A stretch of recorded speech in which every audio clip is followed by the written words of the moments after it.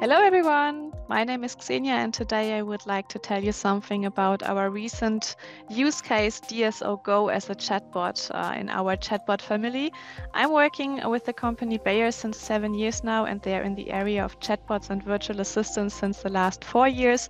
And in my daily life, I'm responsible there for the demand management of chatbots and virtual assistants, as well as the pipeline management.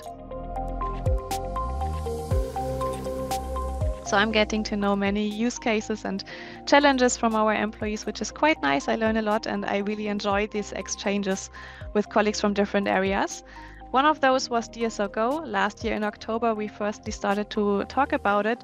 And the big challenge here we wanted to solve with the chatbot is that DSO, Dynamic Shared Ownership, as a new operating model is introduced to the company, and this brings out a lot of questions to basically the whole company. Every employee would like to know, where can I get started? What does it mean for me? What does it mean for my role? And the chatbot here should act as a buddy responding to these questions right away, based on a lot of material that has been prepared and is available in many locations, but in PowerPoints and text. And the chatbot is giving a human-like addition to this whole topic.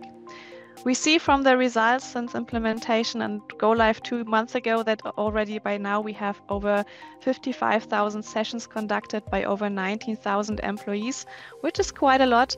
And also the exception rate is quite high, with over 80% of a satisfaction rate, providing the bot in multiple different languages and also on multiple channels like Teams, the web, and also the SharePoint. In the DSO Go chatbot, we are combining the formal approach of typical NLU bots together with Gen.AI part, and especially the Gen.AI part was giving us a lot of improvements in the user experience area. While we are able to share videos, common links, promoted topics, and so on still via the NLU, the Gen.AI part is allowing us to answer free text questions with generated responses right away.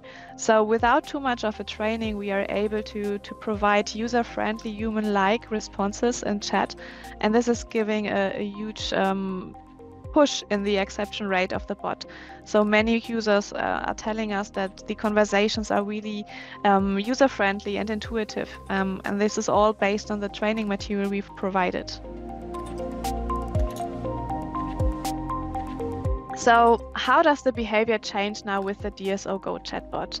Whereas we don't have so many agents or assistants working on the topic, we see that DSO Go becomes one of the closest buddies for many managers and in many meetings. So whenever there's a topic or a question about DSO, but also about how you set your goals in a DSO-like manner and so on, DSO Go can be embedded. So we see many colleagues having that open in their daily work days. So whenever there's a question, they will just open the tab, go to DSO Go, ask their questions, or use it in Teams, and having the questions right away answered and reflect that also. So conversations can be shared with colleagues, can be presented in meetings, and we see that quite frequently happening. So managers say that DSO Go is part of every meeting that they conduct these days because there are so many questions about the operating model.